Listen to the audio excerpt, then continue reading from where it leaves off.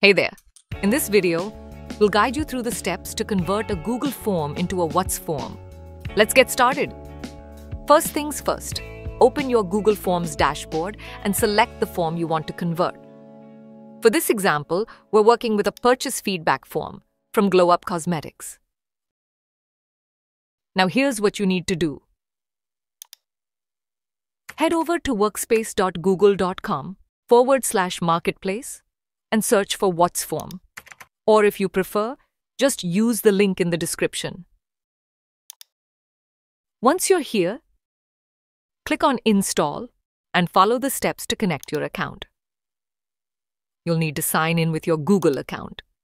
Click Continue and allow the necessary permissions. Alright, now that the app is installed, let's go back into Google Forms and refresh the page. You should see an add-on icon show up in the top right corner. Go ahead and click on that and select WhatsForm from the list. In the pop-up, choose Convert to WhatsForm. Then, just enter your WhatsApp number and select your preferred language from the drop-down menu. Now click on Create WhatsForm. That's it. Your Google form is now a WhatsApp form, ready to use after a quick one-time conversion. Let's click on Manage Your WhatsForm to open up the dashboard and take a quick look. So here's the new form. Let's open it to review the setup. You'll see the questions are already configured exactly like the original Google form.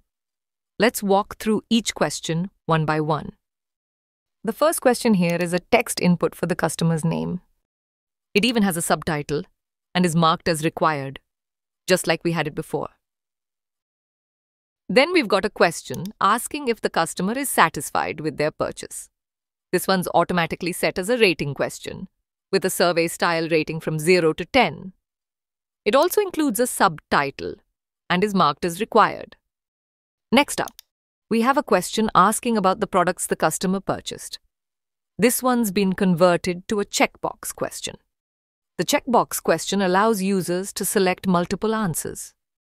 The other option is enabled here too, and it's also marked as required. Now let's add some images for these options, just like it had in Google Forms. All you need to do is click here and add image. Choose the file from your computer, crop it to however you like, and hit OK. You can repeat these steps to add images for the other options. Next up, we've got a multiple choice question asking whether the products met the customer's expectations. And this one's also required. And finally, there's a question asking how Glow Up Cosmetics can improve their customer experience. It's set as a paragraph question, so customers can provide detailed feedback. And that's it. You've successfully converted your Google form into a WhatsForm, making it super easy to connect with customers right on WhatsApp. If you have any questions, please visit whatsform.help.center.